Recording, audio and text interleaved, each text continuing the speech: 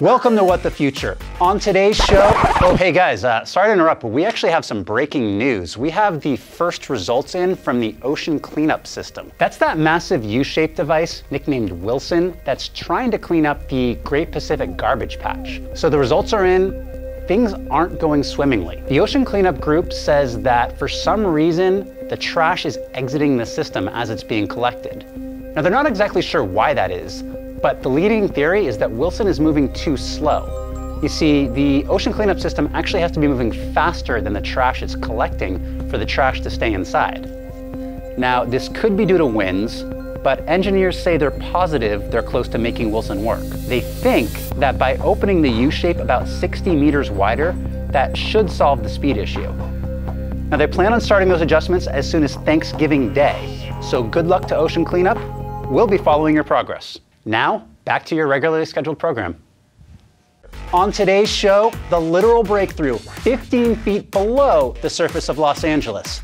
Shade for those haters who say that watching TV is just a mindless activity. And what may be the creepiest robot we've had on this show to date. I knew I should have made a left turn at Albuquerque.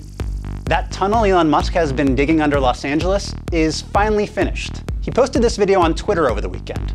This is the moment his boring company broke through the wall at the site of its first station. Boring machines have been tunneling for the past 2 years. They started 2 miles away near SpaceX headquarters.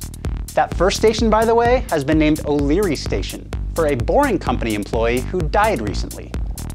Now, Musk wants to use this as a proof of concept for his Hyperloop transportation project. The idea is to transport people and vehicles on skates underground at up to 155 miles per hour. Earlier this month, he said the tunnel will be open to the public December 10th. All right, this one goes out to my dad, who said all those hours watching TV was a mindless waste of time. Waste of time? Maybe. Mindless? Not anymore thanks to Samsung, who's working on software to control TV with your brain waves. They've partnered with experts in neuroprosthetics on a project called Project Pontus. Using machine learning, it reads a combination of brain waves and eye movements, so the user can tell the TV what they're trying to watch. Now, this is being designed for people with disabilities who often can't use standard remotes. You're looking at the second prototype here. Samsung says it's also working on a system that relies only on brain signals for people who can't control their eyes. It hopes to start formally testing the technology next year. Okay, seems like I've told you about a lot of creepy robot projects on this show, but this one may win the WTF award. Say hello to a Feta, the robo baby head that's going to be in my nightmares tonight. Believe it or not, he's actually not trying to scare us.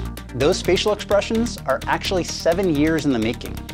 His creators say that to date, androids haven't been able to mimic human expressions.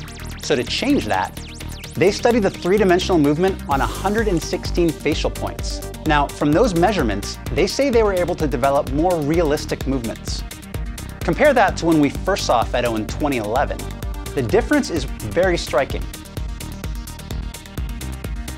So back in 2016, developers showed us this video demonstrating upper body movement. A Feta was first built to represent a 1 to 2 year old boy, so my hope is that we see him walking this time next year. Okay, that brings me to our question of the week. A lot of you have asked if I'm a robot. I think the best way to answer that is with another question. If you were building a robot, would you make him a pale white guy who gets easily sunburned with a gluten intolerance? All right, one more note. Don't forget, this Monday, NASA's InSight lander is scheduled to touch down on Mars.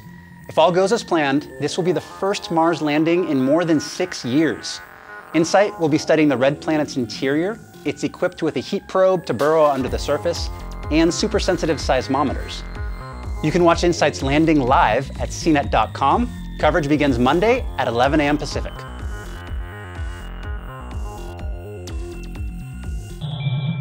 All right, what makes you say what the future? Let us know in the comments. That's gonna do it for this show. I'm Andy Altman. Thanks for watching What the Future.